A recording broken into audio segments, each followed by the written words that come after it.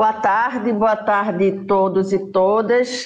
Estamos aqui com o programa, iniciando o nosso programa Pauta Brasil, que é um programa produzido pela Fundação Perseu Abramo, transmitido ao vivo em rede com 4 parceiros, a TV 247, o Fórum TV, DCM TV e TV PT, e também pelos Facebooks da presidenta Dilma e de Fernando Haddad. Então, é uma honra estarmos essa tarde, esse início de noite, com o nosso Arthur Quioro, ex-ministro no governo da presidenta Dilma. Arthur é médico, sanitarista, doutor em saúde coletiva, e também está entrando, né, o nosso Edinho Silva, que está atualmente como prefeito de Araraquara, e tem muito para apresentar para a gente da forma como está enfrentando esse desafio da pandemia. Edinho, acho que teve problema com a conexão, mas assim que ele voltar, eu torno a apresentá-lo. Edinho foi dirigente partidário, deputado estadual pelo PT em São Paulo, foi ministro também da Secretaria de Comunicação. Bem-vindo, Edinho. Foi ministro também na Secretaria de Comunicação do governo Dilma e agora está com esse grande desafio de salvar vidas, né, na cidade de Araraquara, e vai trocar conosco aqui a sua grande experiência. Então, o nosso programa começa. O nosso tema é um tema importante para o que está sendo discutido atualmente, que é exatamente a omissão de Bolsonaro e o colapso nas cidades. Então, podemos começar. Eu sou Ana Paula Soter, sou médica sanitarista, doutoranda em saúde coletiva e fui ex-secretária executiva aí junto com o nosso ministro Quioro. Edinho tem um compromisso, né, no final da apresentação, acho que às 5h30. Eu acho que poderia começar com ele e depois a gente partiria, né, para o ministro Quioro. Edinho, com a palavra, seja bem-vindo. Boa tarde. Boa tarde, Ana Paula. Boa tarde, Arthur. Eu não sei se o som está bom aí, se está dando para ouvir. Está bem, sim. Então tá bom. Primeiro, é uma imensa alegria, Ana Paula, estar aqui com você, com o Arthur. Eu me sinto honrado, né, de estar participando de um momento como esse, com pessoas que têm a história que vocês têm. E se você me permite, Ana Paula, são raras oportunidades de estar com o Arthur, falar o quanto que eu tenho respeito por ele que construiu uma página belíssima na saúde pública desse país, como nosso ministro, e a gente vê o quanto que a falta de um ministro como o Arthur, né, e como tantos outros companheiros estiveram à frente do Ministério da Saúde, como o Padilha, né, como o Humberto, quanto que faz falta um ministro comprometido com o SUS, comprometido com a saúde pública. Eu quero aqui fazer rapidamente uma exposição, até porque nós estamos aqui, você imagina o jeito que está a minha vida, né? Nós estamos no front, enfrentando a pandemia, e eu tenho uma reunião agora com o governo do estado por conta de abertura de leitos, mas eu pedi para entrar um pouquinho mais tarde, né? Na verdade, a reunião está prevista para começar às 5, porque eu quero estar aqui, pelo menos de alguma forma, participar desse debate. E, claro, tenho que estar lá também pela urgência do tema e pela importância de nós estarmos gerando leitos nesse momento da vida pública brasileira. Mas eu quero falar, Arthur, né, e não perder a oportunidade de estar com você e com a Ana, rapidamente, do que é que nós constatamos aqui em Araraquara, né? Araraquara, em 2020, foi referência, né, no combate ao Covid. Nós fizemos tudo aquilo que os epidemiologistas, os infectologistas, os cientistas dizem que tem que se fazer no enfrentamento a uma pandemia. Nós fizemos testagem em massa, né? Hoje nós estamos mais de 34 mil testes por 100 mil habitantes, é o dobro, mais que o dobro do Brasil, 1/3 a mais que o estado de São Paulo. Né? Fizemos uma parceria com a Unesp, com o laboratório da Faculdade de Farmácia de Araraquara, que é uma faculdade centenária, e conseguimos PCR com resultado no mesmo dia. Portanto, nós tínhamos resultados no mesmo dia, equipes de bloqueio, consulta domiciliar, telemedicina, tudo aquilo que a ciência diz que você tem que fazer para enfrentar uma pandemia. Abrimos hospital de campanha com leitos de suporte respiratório, leitos de enfermaria. Abrimos uma outra unidade de suporte só com leitos de enfermaria e leitos de estabilização.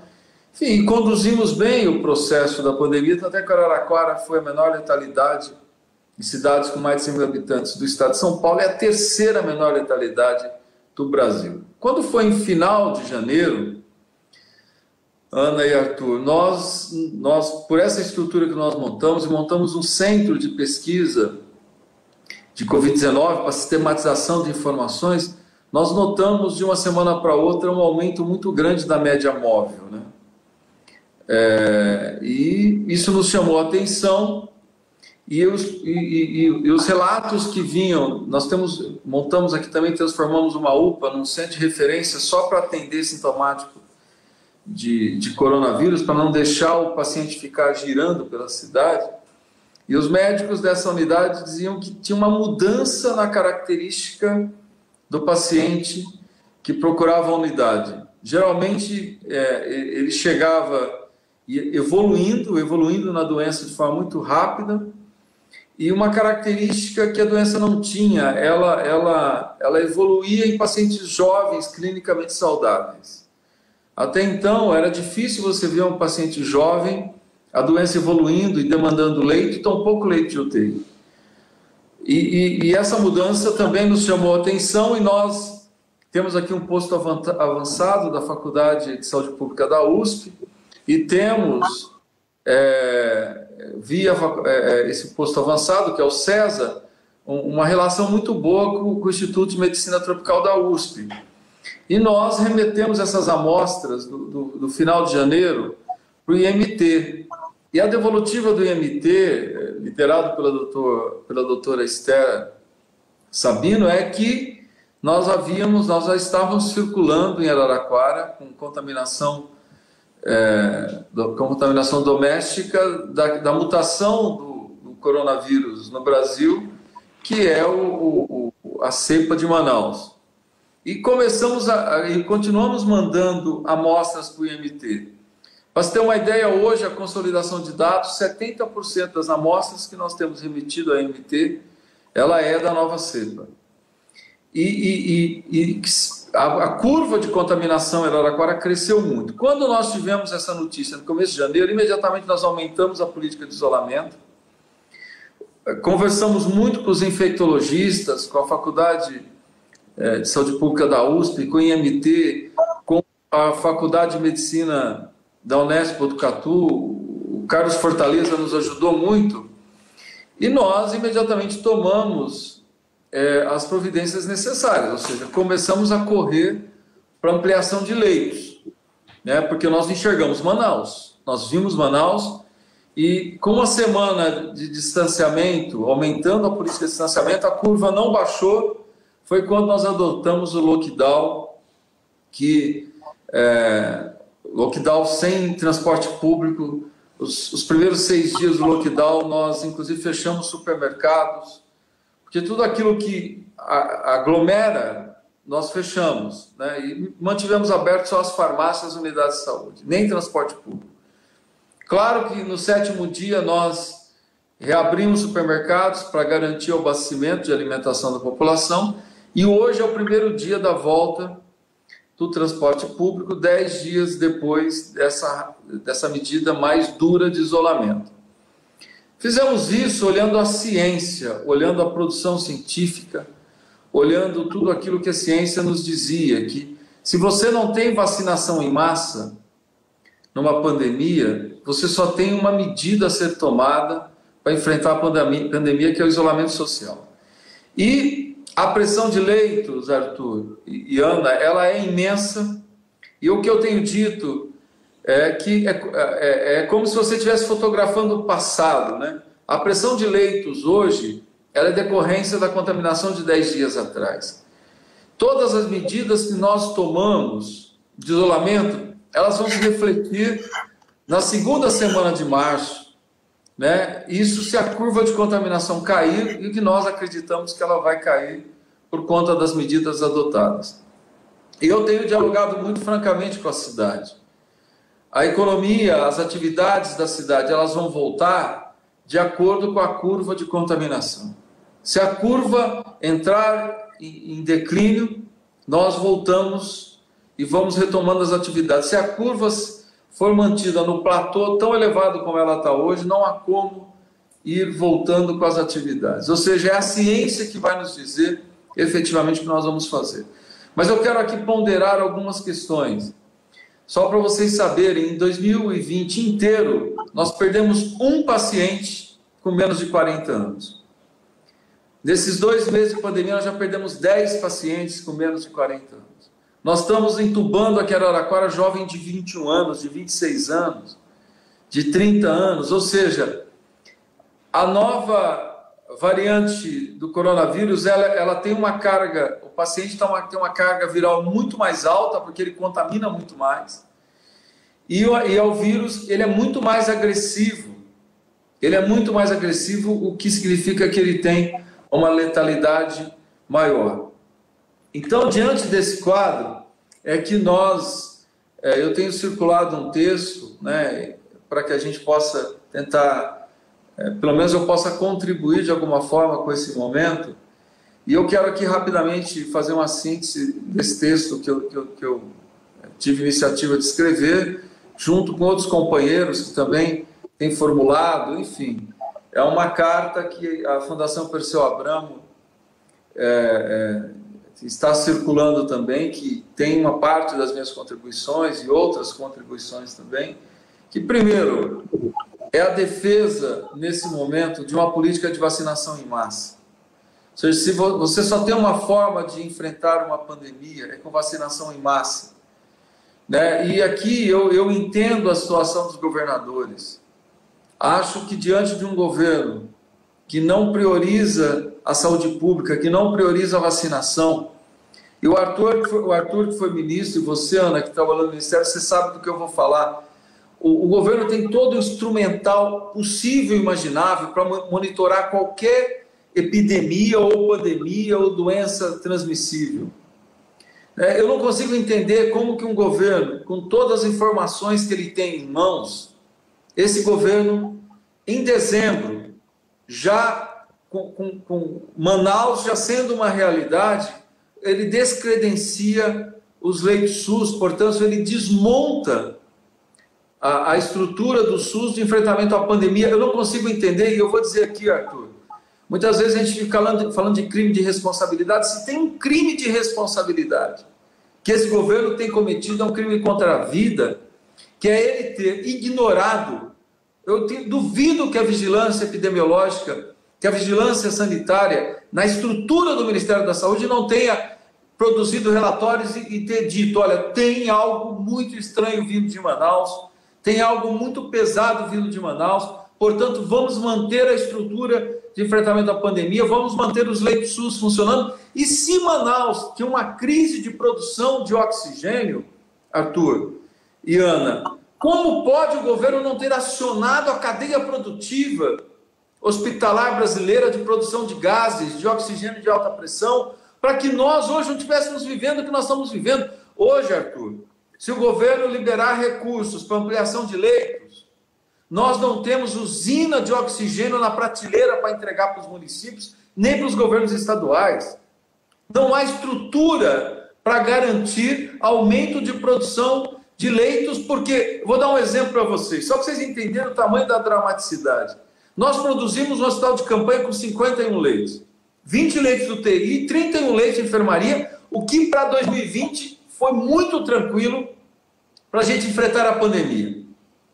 Olha a gravidade. Hoje, um paciente da mutação, vítima da mutação, ele vai para o leito de enfermaria, Arthur, já com máscara de VMI, que vocês sabem, consome o dobro de oxigênio que um tubo, que um paciente entubado jogando oxigênio no pulmão do paciente, porque ela tem escape. Um hospital como o nosso, de 51 leitos, o consumo de oxigênio é tão alto, pela gravidade dos pacientes já em enfermaria, que nós caímos para 34 leitos a nossa rede hospitalar, a rede de produção de oxigênio. Nós saímos desesperadamente no mercado, comprando usinas, não tem pronta entrega, é que nós fizemos isso no final de janeiro. Então, ontem, chegou a última usina que nós encomendamos. Então, se o Brasil tiver de ampliar leitos, como ele tem, se o governo fornecer dinheiro para ampliação de leitos, e Ana, nós não temos, tem dois gargalos. Um, não tem usina de produção de oxigênio na prateleira e não tem equipe médica. Você não consegue montar equipe médica para ampliação de leitos hoje. Para você ter uma ideia, o tamanho do nosso desespero aqui, já no começo de fevereiro, nós estamos pagando o plantão de médico aqui em Araraquara, o mesmo que o Einstein paga, e você não acha médico. Você não acha médico intensivista. Então, é uma dramaticidade. Então, hoje, nós não temos uma política de vacinação, nós não temos, hoje, estruturalmente, condições de ampliação de leitos. E eu entendo, eu estava dizendo, o desespero dos governadores em tentarem, de toda forma, ter acesso às vacinas. Mas e acho que eles não estão errados. E se eu tiver condições de comprar vacinas enquanto prefeito, também quero comprar. Mas eu penso que é grave o que vai acontecer no Brasil. Um dos esteios, um dos pilares do SUS é o princípio da igualdade do acesso, né? É o princípio da equidade. Se nós não cuidarmos desse princípio da equidade, ou seja, onde o ente federado tiver condições de comprar vacina, seja por fundo de financiamento ou recurso próprio, a população vai ter vacina. Os entes federados que não tiverem condição de financiamento dessas vacinas vão ficar sem vacina. Nós vamos arrebentar um dos esteios, um dos princípios do SUS, que é o princípio da equidade, onde todo o povo brasileiro tem o mesmo direito, tem que ter acesso à mesma assistência à saúde. Isso é grave. Eu penso, não estou aqui dizendo que os entes federados que estão correndo aí atrás da vacina não estão errados. Mas eu penso que nós deveríamos unir forças, recorrer ao Supremo Tribunal Federal, exigir um plano de vacinação que tivesse celeridade, portanto, vamos estabelecer até o final do primeiro semestre para que todo o povo brasileiro esteja vacinado. Exigir um plano de vacinação agora não é hora de debater meta fiscal, teto do gasto público. Agora nós temos uma emergência nesse país, que é um tsunami que está se aproximando, que é um genocídio do povo brasileiro que vai se caracterizar de mortes e mais mortes, milhares e milhares de brasileiros que vão morrer sem ter acesso à saúde por conta da pandemia. Outra questão que eu penso que nós temos que ter uma política unificada de isolamento social. Não adianta, por exemplo, Araraquara tomar as medidas necessárias se as cidades da região não tomarem, porque a hora que a minha curva de contaminação em Araraquara começar a cair, as regiões, imagina a grande São Paulo, Arthur, você que foi secretário de São Bernardo do Campo, ou seja, se você não tiver unidade na política de isolamento social, a hora que uma cidade começar a derrubar a queda de contaminação, essa flutuação da população, a população flutuante, que tem uma mobilidade imensa, você tudo que você ganhou, você perde em questão de semanas. Então, é preciso ter unidade, é preciso, nas políticas de isolamento, é preciso nós termos recursos para ampliação de leitos. Mesmo assim, eu imagino que, se liberar recursos hoje, nós teremos dificuldade de estarmos ampliando leitos. o Supremo tomou a medida que eu penso que ela é correta e que isso tem que ser efetivado, que é o recredenciamento dos leitos SUS. Mas eu penso que está caracterizado. Se alguém queria caracterização de crime de responsabilidade, o desmonte da estrutura de enfrentamento à pandemia que foi feito pelo governo federal de forma deliberada no final de dezembro, isso está mais do que caracterizado como crime de responsabilidade, crime contra a vida do povo brasileiro. Porque o governo tinha informações, nós sabemos que ele tinha, você sabe que ele tinha, Arthur, porque ele tem todo o instrumental para ter essas informações. Ele sabia o que ia acontecer com o Brasil. Ninguém sabia mais que o governo federal que estava vindo. Nós descobrimos aqui em Araraquara quando a cepa já estava circulando. E para a cepa circular em Araraquara, significa que ela veio por terra, ela veio com as transportadoras, com o sistema de escoamento de produção dos estados do norte, escoamento da produção da Zona Franca de Manaus, ela veio por terra, ao contrário da primeira onda que veio da Europa por aeroporto, tanto é que as primeiras vítimas foram pessoas que fizeram viagens internacionais, dessa vez não, ela veio por terra, portanto nós tínhamos tempo suficiente para tomarmos as medidas necessárias para evitarmos o que vai acontecer no Brasil. Eu penso, outra questão que é importante para que eu encerre a minha fala, é a questão, hoje os municípios, o governo federal não renovou o seu decreto de calamidade pública. Portanto, hoje os municípios, para você ter uma ideia, não tem como empenhar a despesa da pandemia. Nós não temos, não existe dotação orçamentária possível para que a gente empenhe as despesas que nós estamos tendo que fazer nesse início de ano. É necessário que se tomem medidas para que os municípios, mesmo os governos estaduais, possam ter condições contábeis, do ponto de vista da contabilidade pública e de recurso financeiro para enfrentar o que está por vir. E eu quero terminar falando da importância, como nós fizemos em 2020, da suspensão imediata do pagamento de precatórios, para que a gente possa ter fluxo de caixa nesse início de ano, para enfrentar a pandemia. A questão do não recolhimento da cota patronal também, que significa melhorar o fluxo de caixa dos municípios. Claro, e depois se abre refis, como foi feito em outras oportunidades, e se parcela esse não pagamento, a suspensão das dívidas que os entes federados têm com os bancos públicos, e também uma linha, da mesma forma que é importante o abono emergencial, para que a gente cuide da população já em situação de vulnerabilidade, é preciso uma linha de crédito para pequena e média empresa, né? E também para a grande empresa, porque quando nós decretamos isolamento social, nós estamos efetivamente, né, provocando uma retração na economia. O pequeno e o médio não tem fôlego para aguentar, né? Muitas vezes, se o grande não tem fôlego, imagina o pequeno e o médio. E não existe, para eu encerrar, Ana e Arthur, essa contradição, essa falsa contradição que se cria entre a economia e a vida. Essa contradição, ela não existe. Definitivamente ela não existe, né? Eu penso que a economia só pode crescer e ela só vai crescer se o investidor sentir que tem estabilidade no país. Ninguém vai tirar os seus ativos da Bolsa de Nova York, da Bolsa de Hong Kong, da Bolsa de Tóquio, da Bolsa de Pequim e trazer esses ativos para investimento num país que, primeiro, não tem norte, não tem rumo, mas mais que isso, nesse momento agora, um país envolto numa pandemia.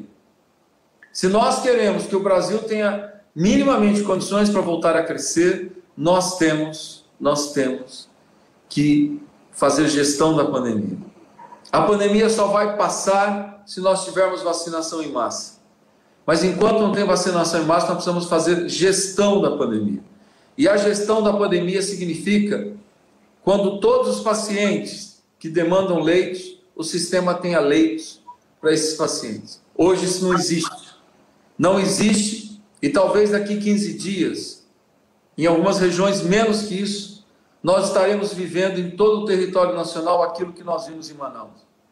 Hoje já tinha notícia que em Porto Alegre dezenas de pacientes morreram sem assistência médica.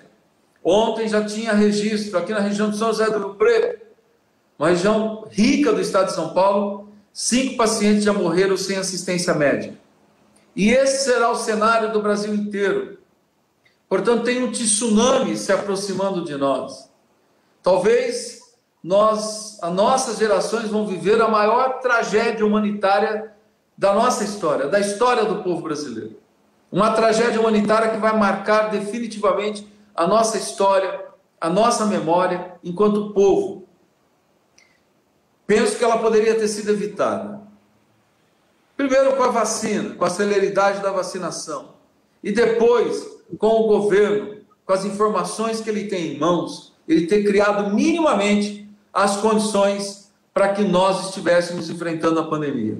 Ele tivesse estimulado a cadeia produtiva hospitalar, ele tivesse criado condições para geração de leitos, ele tivesse, por exemplo, consertado um erro que foi acabar com mais médicos e ter buscado, inclusive, daria tempo, né, para buscar médicos em outras regiões, médicos em outros países, para que nós pudéssemos garantir assistência ao nosso povo. Hoje nós não temos estrutura para garantir assistência e não temos uma política de vacinação. Infelizmente, esse é o cenário que está desenhado e nós temos, né, que efetivamente construir propostas, apresentar propostas ao Congresso Nacional, apresentar medidas ao Judiciário. Nós temos que mostrar que nós estamos do lado da vida, defendendo a vida. E eu quero agradecer muito a oportunidade de estar aqui, dar os parabéns à Fundação Perseu Abramo, a todos os parceiros que estão conosco nesse debate. E, mais uma vez, Arthur, dizer que é uma honra imensa para mim estar participando dessa live aqui com você e com você também, Ana. E muito obrigado. Eu não vou ter, acho que falei demais, mas eu não vou ter muito mais tempo para ficar, mas espero que eu tenha contribuído. Muito obrigada, Edinho. Aqui, Edinho, no nosso programa Pauta Brasil, produzido pela Fundação Perseu Abramo. A gente não controlou o tempo, porque como a gente sabe que você vai sair, quisemos aproveitar ao máximo, né, a sua contribuição. Né? Eu acho que Edinho traz uma fala que apresenta todos os problemas relevantes que estamos vivendo no enfrentamento da pandemia, falta de leito, o apagão do oxigênio, né, a falta de plano no sentido da imunização, né, mas principalmente trouxe para a gente aqui a pauta municipalista. Eu acho que você fez um resumo importante, né, do que se pode trabalhar, né, de maneira integrada. Eu acho que isso que você convoca também para se trabalhar de maneira mais unificada, no sentido de uma pauta, né, que garanta uma condução mais organizada para o enfrentamento desse processo. Vou passar. Muito obrigada, Edinho. Fique à vontade quando você precisar sair, né? Nossos ouvintes e telespectadores já estão sabendo aí da sua saída. Agradecemos muito e já passo a palavra para Quioro. Edinho, olha, antes de você sair só, é uma satisfação imensa ver o relato de quem está lidando com a vida dos seus munícipes e com esse compromisso. Se nós tivéssemos que 5.570 prefeitos, 26 governadores, contando o Distrito Federal 27, e a Presidência da República orientadas por essa sua perspectiva, a Covid ainda assim seria um desafio imenso, mas o quadro que nós estaríamos vivendo no país seria absolutamente diferente. Eu quero te parabenizar, né? Parabenizar porque eu tenho acompanhado o trabalho que a Araraquara tem feito sob sua liderança, né? E é impressionante, né, a diferença que faz, né? Veja, você não vai diretamente ser o responsável por salvar vidas, mas o que você está produzindo, tem absoluta certeza, tem poupado muitas vidas, né? E de alguma maneira inspirado prefeitos a terem a coragem de tomar atitudes que você tem tomado. Parabéns, viu, companheiro? Parabéns, isso é um orgulho, não só nosso, dos militantes do PT, mas de todos aqueles que prezam a democracia, que prezam a política com P maiúsculo, viu? Tenho certeza que você está... Eu sei que você deve estar muito cansado, né, nesse seu segundo mandato, imaginando que ia poder agora, finalmente, né, desenvolver outros projetos que a cidade tem, mas a vida te chamou para essa encrenca e você está se saindo... Sim, a estatura, bom, quem te conhecia sabia que não podia ser diferente, mas você está sendo provado e dando conta do recado, né? E nós temos muito orgulho. No núcleo de acompanhamento de políticas públicas do PT, da área da saúde, que eu coordeno, a Ana participa, junto com o Humberto, junto com o Padilha, junto com tantos Rogério Carvalho, Jorge Sola, tantos companheiros e companheiras, a gente sempre se refere a Araraquara, né, como um exemplo, né, de que é possível fazer diferente, viu? Então, sei que você tem um compromisso com o governador, fica super à vontade aí, mas só recebe esse meu abraço solidário, fraterno, extensivo a toda a tua equipe, a tua secretária e ao povo de Araraquara. Um abraço. Bom, Ana, agora a gente podia talvez aprofundar um pouco, porque acho que o Edinho tocou em pontos assim, fundamentais do ponto de vista da tragédia, né, que tem nome e sobrenome do ponto de vista da determinação, né, mas que assola o nosso país. Eu fico à vontade aqui, eu só aproveitei para me despedir do Edinho e deixar registrado, né, o quanto tem sido importante, né, essa sua capacidade política, né, de coordenar de verdade aquilo que a cidade precisa. Chioro, antes de você iniciar a sua fala, eu já gostaria de fazer uma provocação, porque você já vai ter um período tranquilo aí para começar a falar, mas o tema do nosso programa hoje é a omissão do governo Bolsonaro, né? E eu acho que era importante, se você pudesse, ao fazer sua fala, você também traduzir um pouco, né, ou trazer questionamento, né, sobre a omissão e a ação ativa do governo Bolsonaro, né, como um governo que não só se omitiu em relação a algumas questões, mas escolheu caminhos, né, e escolheu caminhos no sentido de contribuir, né, para a piora da pandemia, para o maior adoecimento, para a maior transmissão da doença, para a morte. Então, eu acho que era interessante se você pudesse fazer um pouco essa reflexão sobre o governo omisso, porém um governo enquanto instrumento, né, de conduzir a pandemia pelos piores caminhos possíveis. Chioro, com a palavra, nosso ex-ministro da Saúde. Então agora eu vou começar a fazer as coisas direitinho. Vou saudar você, te cumprimentar, Ana, né? Fazer um agradecimento especial à Fundação Perseu Abramo, na figura do Aloysio Mercadante, mas eu quero destacar um trabalho muito importante que tem sido feito pelo companheiro Arthur Araújo, né, que tem coordenado o observatório, né, tem dado grandes contribuições a esse pool de órgãos de comunicação comprometidos com a democracia, com a vida, né, que se somam nesse espaço de comunicação que nós estamos agora aqui podendo ter, né? E eu queria dizer o seguinte, quando circulou o card com a divulgação desse nosso encontro hoje, um companheiro escreveu para a gente e dizendo o seguinte, que ele não concordava com o título, porque o governo Bolsonaro e o Jair Bolsonaro, em particular, podiam ser acusados de tudo, menos de omisso. E acho que, de certa forma, ele tem razão, né? Não há omissão, há uma deliberada maneira de conduzir a sua visão de mundo e implementá-la por meio de políticas de governo, atendendo múltiplos interesses, né? Operando no campo da política, no campo inclusive simbólico, né? O tempo inteiro um certo jeito, claro, que coloca o governo Bolsonaro e o Jair Bolsonaro, presidente da República em particular, como um inimigo muito mais voraz, muito mais difícil de ser enfrentado do que o próprio novo coronavírus, que por si só já é um desafio, e aí a gente olha um pouco em escala planetária. Veja, nós estamos vivendo agora, só para ter uma noção do que nós estamos falando, porque não necessariamente todo mundo que nos acompanha consegue individualizar ou singularizar o quadro sanitário dramático que o Brasil vive. Hoje o mundo se encontra próximo de 2.600.000 óbitos confirmados. 260 mil, praticamente agora, né, no Brasil. O que isso significa? Significa, Ana, que o Brasil, embora tenha apenas 2,7% da população mundial, é o responsável por mais de 10% dos óbitos acumulados por Covid.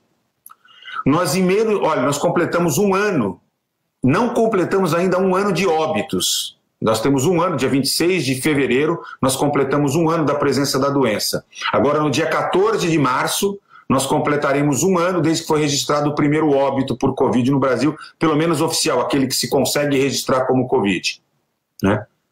Essa doença já matou mais do que o dobro em um ano da doença que mais matou brasileiros na história, que foi o infarto agudo do miocárdio, com 112 mil óbitos aproximadamente em 2017. Portanto, é uma tragédia sem precedentes. E eu vou fazer aqui uma afirmação: a condução da pandemia no ritmo, no jeito, no modo com que vem sendo feito pelo governo brasileiro, nos levará a uma tragédia. E aqui eu quero dizer que não há exagero. A mera projeção do número de casos, considerando que a taxa de crescimento, a tal da RT, a taxa de transmissão da doença, está absolutamente fora do controle. Nós chegaremos em julho, portanto mais 5 meses praticamente, com mais de 500 mil óbitos registrados no Brasil. Para quem estranha um pouco isso, eu quero lembrar a projeção feita pelo Imperial College no final de março do ano passado, quando eles fizeram projeções para todos os países e disseram para o Brasil, né? Essas modelagens matemáticas que foram feitas estão se consolidando. Eles diziam o seguinte: se o Brasil fizesse a lição de casa, nós teríamos, ao final da pandemia, ainda assim 44 mil óbitos. Vamos colocá-los na cota do inevitável, na cota da história da doença. Veja bem, nós já estamos com 260 mil óbitos, certo? E eles diziam que nós chegaríamos, se nada fosse feito, a 1.100.000 óbitos.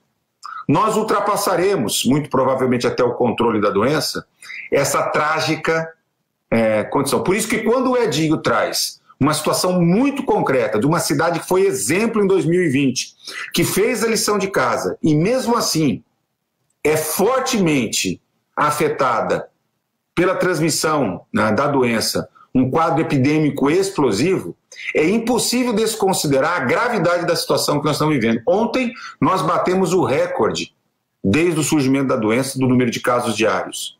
Nós estamos há mais de 40 dias com mais de 1.000 óbitos sendo registrados, né? São praticamente 16 semanas de crescimento do número de casos e número de óbitos. Portanto, o quadro é inquestionável e ele é fruto do conjunto de decisões, né, da sabotagem explícita que o Bolsonaro fez. Aí eu vou apenas citá-las para a gente poder, você escolher e a gente poder adotá-las. Desde o começo, quando se desmontou a estrutura técnica do Ministério da Saúde, eu não estou me falando dos ministros, da sucessão 3 ministros no enfrentamento da pandemia, eu estou me dizendo a desmontagem da estrutura técnica do Ministério da Saúde, da desmontagem do Comitê Técnico-Científico do Programa de Vacinação, da incapacidade de prover testes, de prover o país de equipamentos de proteção individual, de não ter uma política para o complexo médico-industrial capaz de produzir a regulação de preços, né, de incidir sobre as carências, sobre os insumos que estavam em falta, como equipamentos de respiradores, como gases medicinais agora no Amazonas, como medicamentos para intubação e indução da intubação. Quer dizer, o governo federal se ausentou completamente dessa história. A sabotagem que o governo faz em relação às medidas chamadas não medicalizantes, que vão da destruição das estratégias de isolamento social, do fato de que o Ministério da Saúde não colocou uma campanha no ar até agora, publicitária, para comunicar, para educar, para poder informar a população. A própria campanha do presidente da República, há poucos dias, sabotando o uso de máscaras, né, colocando em questionamento se as máscaras teriam ou não teriam eficácia, né? As ameaças que faz do ponto de vista de confronto com governadores e prefeitos que ferem os seus interesses, né? A incapacidade de coordenar o Sistema Nacional de Saúde, de financiar a ampliação de leitos de UTI que foram feitas. Hoje nós temos os estados e municípios literalmente sem condição de financiamento. Os equívocos absurdos que foram feitos na condução da estratégia de vacinação, a aposta num único produtor, a não aquisição de vacinas, a guerra política contra o governador de São Paulo, que colocou de forma vulnerável toda a população de forma desnecessária, quando o Instituto Butantan é uma instituição não apenas séria, pública e que sempre foi uma parceira de primeira ordem do SUS, junto com a própria Fiocruz. Então foram se acumulando erros que são erros de ordem política, porque Bolsonaro lida o tempo inteiro no confronto, ele mantém a sua base coesa na hora em que ele escolhe os seus adversários políticos, onde ele faz a guerra, né? E, claro, se apropriando dessa visão negacionista, dessa forma terraplanista, né, de ver o mundo, sem nenhum compromisso com a vida. É uma política eminentemente necropolítica, né, que não enfrentou a desigualdade social e estrutural desse país. Veja, o próprio auxílio emergencial, se saiu e saiu nos modos que saiu, foi graças à oposição no Congresso Nacional. O PT teve um papel fundamental, né, porque não teria saído, porque tem uma lógica econômica também imperando, né? As próprias definições que envolvem a não aquisição de vacinas tem a ver com o dedo do Guedes, do ministro da Economia, a subordinação do ministro da Saúde, tanto ao presidente da República quanto ao ministro da Economia, no sentido de não tomar as decisões necessárias para que fossem providenciadas um conjunto, né, de iniciativas nesse sentido. Enfim, são questões que vão se acumulando, né, que apontam para essa tragédia de caráter humanitário, econômico, social e sanitário, mas que tem na sabotagem explícita criminosa do presidente da República a gênese, aquilo que é capaz de explicar, né, a tragédia que nós estamos vivendo. Vejam, quando a gente olha recentemente as medidas aprovadas pelo Congresso Nacional, as iniciativas que os deputados e senadores têm tido, sob liderança inclusive do Humberto Costa, do Padilha, do Jorge Sola, dos companheiros que estão inclusive no NAP do PT, no Núcleo de Avaliação em Políticas Públicas de Saúde do PT. Inclusive nas contribuições que têm sido feitas nas medidas provisórias encaminhadas pelo próprio governo, né? Todas as vezes que se procura acelerar processos, né, que possam ampliar a rapidez e a consistência da cobertura vacinal, ou de ampliar a transferência de recursos para o SUS, para poder fazer o enfrentamento não apenas da pandemia, mas já do acúmulo de problemas que não foram enfrentados ao longo de 2020, né, e que agora se colocam como urgentes. Quando se olha, inclusive, as contribuições que a bancada de oposição liderada pelo PT tem feito no sentido de garantir o auxílio emergencial novamente, que é decisivo para a sobrevivência de milhões de brasileiros, né, no sentido, inclusive, de conseguir garantir um mínimo de renda para a subsistência. Não estamos falando de nada mais.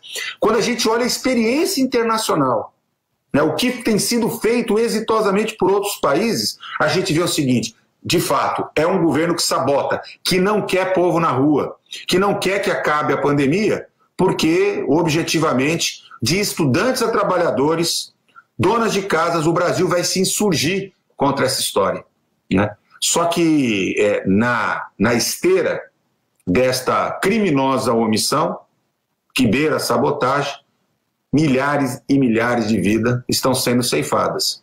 Então isso, o custo é absolutamente inaceitável. Eu adoraria, mas assim, está completamente errado na análise, que eu sei, Ana, que é uma análise compartilhada hoje por todos os epidemiologistas, todos os sanitaristas, os profissionais de saúde que se debruçam seriamente sobre o tema. Mas, infelizmente, né, elas vão se consolidando. Vou dar um exemplo muito concreto, né? Dada o ritmo, essa programação absolutamente inconsistente de aquisição de vacinas, que está dada hoje pelo Ministério da Saúde, nós só chegaremos, na melhor da hipótese, à cobertura vacinal de 70% no final do segundo semestre de 2022, ou seja, do ano que vem. Ou seja, o Brasil será, hoje já é um pária sanitário e político internacional, mas ele será também um dos países que sairá por último da crise, agravando todas as dimensões da vida, inclusive econômica, do nosso país.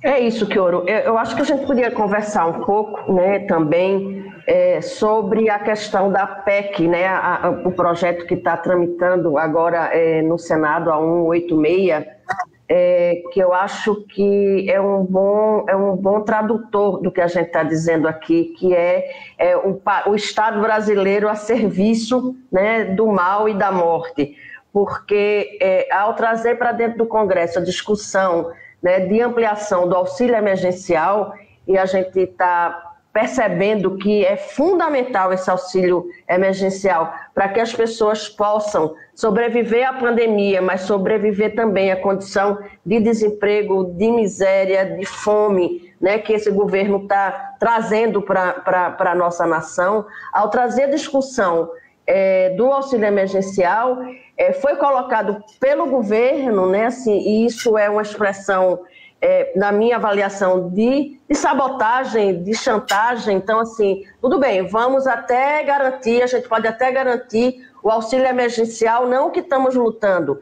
de R$600, mas o de 250, 200, que é o que está sendo negociado pelo governo. Mas se vocês querem isso, né, vocês vão ter que abrir mão da estabilidade, do financiamento de duas políticas essenciais para o país, que é educação e saúde. Porque por trás, né, da PEC 186 tem a questão da desvinculação orçamentária para a saúde e educação. Se a gente, e aí é uma medida estrutural, que você vai estar resolvendo um problema emergencial, que é o auxílio, né, e vai estar destruindo de maneira estruturante, né, uma política, porque se a gente desvincula, né, saúde e educação, né, no orçamento federal, isso também vai ter desdobramento nos orçamentos estaduais, municipais. Se a gente olhasse para trás, a gente já conversou um pouco sobre isso, né, se a gente não tivesse tido a emenda constitucional 29, que vinculou recurso para a saúde, hoje a gente teria um SUS 1/3 por sua capacidade. Então, você imagina o que é que a gente tem hoje, 1/3 do SUS para atender uma pandemia dessa ordem. Se a gente remete isso para fora, a gente vai estar esvaziando, acabando, ferindo de morte também o Sistema Único de Saúde. E o que é incrível, eu queria que você debatesse um pouco sobre isso também, não falta dinheiro ao governo federal. Por isso que fica claro para a gente que não se trata de omissão, né? Se trata de uma ação criminosa. Né? Quando não se teve respirador no Brasil no início da pandemia, quando não se teve teste, quando não se teve equipamento de EPI, não é porque o mercado estava sufocado naquele momento, é porque não se comprou antes. Né? E não se comprou antes porque se decidiu não comprar antes, porque todos já sabiam, né, a dimensão da pandemia. Mesma coisa agora. Nós, no Núcleo de Acompanhamento de Política de Saúde, o NAP do PT, da Saúde, a gente discutia que se não começasse a planejar a compra de vacina desde agosto, a gente chegaria agora sem vacina, o que está acontecendo. Né? E os governantes, o nosso ministro da Saúde atual, né, mente em relação ao número de vacinas, ilude a população. Né, assim, que tal vacina vai chegar, que vai conseguir comprar vacina. A gente está último da fila para adquirir vacina. Até no pool de vacina internacional patrocinado pela OMS, né, pela OPAS, a gente optou pelo menor percentual possível, né, de compra, de aquisição de vacina. Então, eu queria que você falasse um pouco sobre essa questão do orçamento. Eu acho que a gente já ouviu os governantes dizerem que é hora de passar a boiada, quer dizer, se aproveitar de uma tragédia mundial, né, como a pandemia, para passar projetos de lei que beneficiam determinados grupos, e agora de novo, quer dizer assim, vai aproveitar a pandemia para, numa situação dessa, ao exigir que a gente apoie, né, e vote a questão do auxílio emergencial, se abra a mão da estabilidade orçamentária para a saúde e educação. Fala um pouco sobre isso, e eu acho que a gente tem ainda 12 minutos para ir encerrando essa nossa roda de conversa de hoje. Não, Ana, eu acho que eu posso tentar fazer aqui mas eu acho que você, melhor do que eu, pode, inclusive, traduzir isso de uma maneira objetiva para quem está nos acompanhando. A ideia qual que é? Né? O governo Bolsonaro não inventa, né, essa restauração dessa ordem conservadora. Ela já vem com a emenda constitucional 95. Ela nos levou a perder 22,5 bilhões no SUS nesses últimos 3 anos, antes de 2020. Mas o ano de 2020, quando explode a pandemia, ele serve para demonstrar que uma das teses de que não havia recursos para sustentar políticas públicas de saúde, de educação, de ciência e tecnologia, de reforma agrária, enfim, várias dessas políticas públicas, é uma verdadeira mentira. Uhum. Primeiro porque todos os países, inclusive os capitalistas mais ricos, né, desenvolveram estratégias de aumento da dívida, né, de emissão de dinheiro para poder suportar não apenas as medidas necessárias de enfrentamento sanitário, mas inclusive para pensar a própria recuperação da economia. Ou seja, você olha o Japão, você olha a Alemanha, você pega a União Europeia como um todo, pega os próprios Estados Unidos, são trilhões de dólares investidos nesse sentido, né? E no Brasil, sem mais nem menos, quando, pressionado pela opinião pública, pressionado pelo Congresso Nacional, apareceram recursos, inclusive para a saúde, no chamado orçamento. 35 bilhões para a saúde. Depois mais 20. 35 bilhões para a área da saúde e quase 600 bilhões quando a gente contar o conjunto de medidas, né, que o auxílio emergencial, repasse para estados e municípios. Portanto, a ideia de que não há recurso não é verdadeira. A ideia é que há uma política deliberada de privatização do Estado, diminuição do Estado, destruição das políticas públicas, entre elas do SUS, que se expressa agora nessa chantagem. Não há outra expressão, essa chantagem, nesse passa-moleque que o Guedes mandou para o Congresso Nacional, que era condicionar essa merreca de auxílio emergencial, porque o valor é insignificante para proteger a vida de milhões de brasileiros que estão abaixo hoje da linha da miséria, e em contrapartida, avançar no sentido de precarizar as políticas públicas, inclusive tentando limar, né, aqueles pisos constitucionais que historicamente foram fundamentais para construir não só as políticas de saúde, como a política de educação. Claro que o horizonte é a ampliação, né, do mercado. No fundo, o conjunto, a intenção central deste governo, né, é dizer o seguinte: olha, vamos aproveitar este momento para destruir essas políticas públicas, certo? E ampliar o espaço de mercado. Só que acontece o seguinte, né, há estudos que demonstram que mais de 78% da população brasileira não tem a mínima condição, nem com planinho popular, nem com o voucher do Guedes, com nada, absolutamente nada, teriam condições de assumir custos, ainda que indiretos, com assistência à saúde. Ou seja, a adoção dessas medidas é perversidade, é condenar à morte milhões e milhões de brasileiros. Ainda bem que a gente tem a voz da oposição, tem a voz do PT no Congresso Nacional, nós temos o Conselho Nacional de Saúde hoje, junto com a Frente pela Vida, que envolve centenas de entidades hoje, se mobilizando, né, para a gente retomar, no mínimo, o patamar de recursos que foram colocados no ano passado. E eu vou explicar rapidamente por quê, Ana.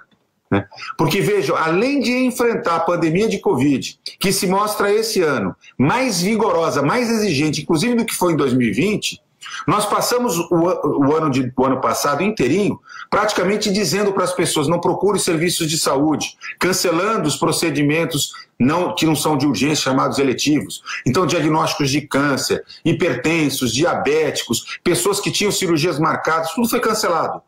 E essas pessoas não podem mais protelar.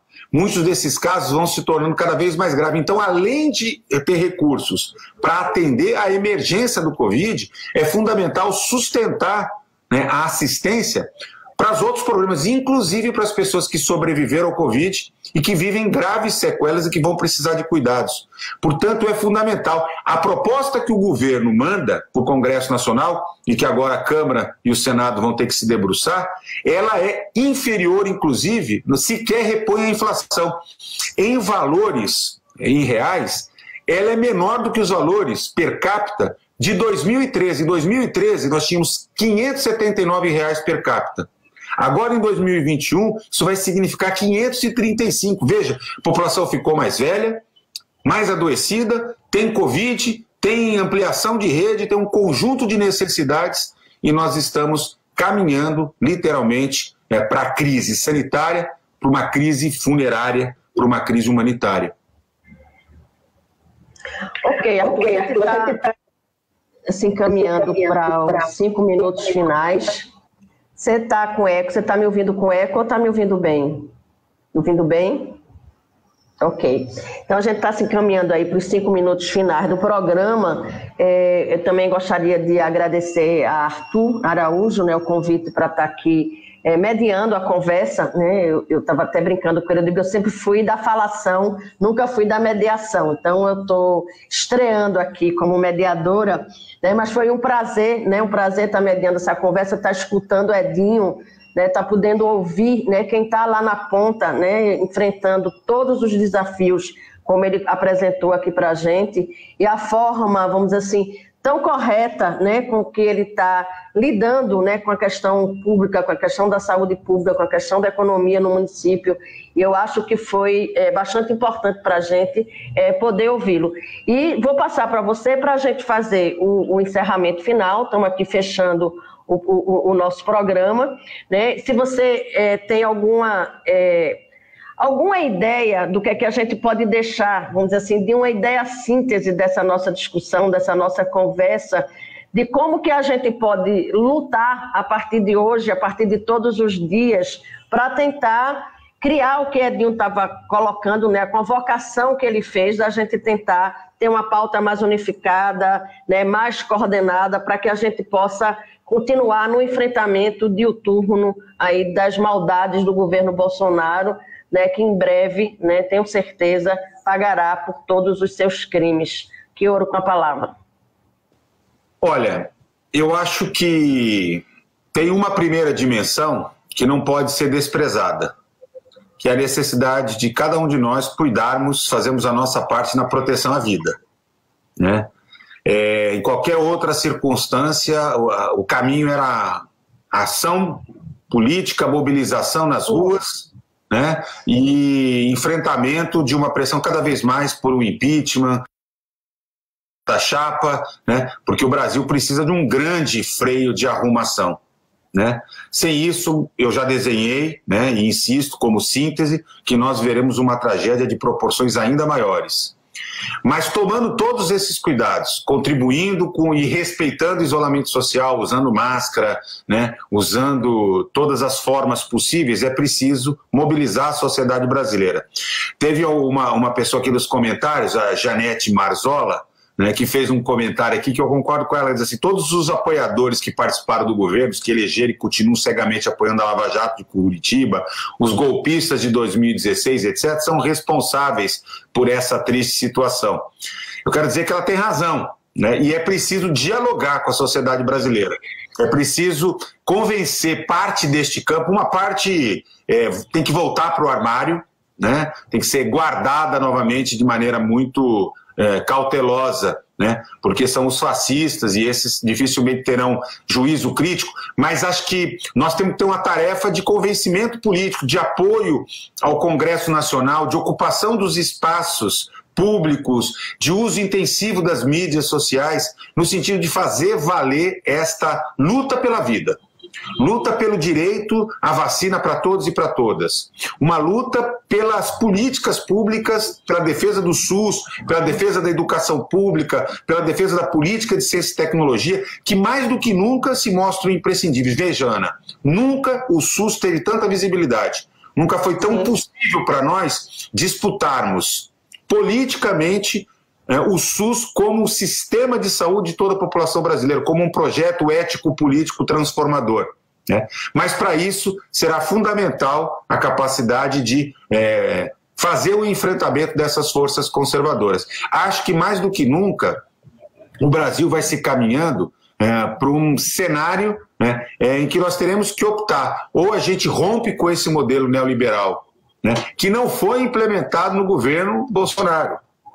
O golpe foi fundamentalmente um golpe para que essas forças pudessem se apropriar de vez do Estado, né, e implementar esse conjunto de políticas. Mas chegou o momento de dizer o seguinte: o Brasil quer esse rumo ou quer um projeto ético civilizatório, quer um projeto de dignidade, de democracia, de respeito à cidadania e de produção da felicidade? Eu estou apostando nesse. É por isso que eu estou no PT, por isso que eu estou aqui com vocês, né, lutando por essa mesma causa. Um abraço a todos.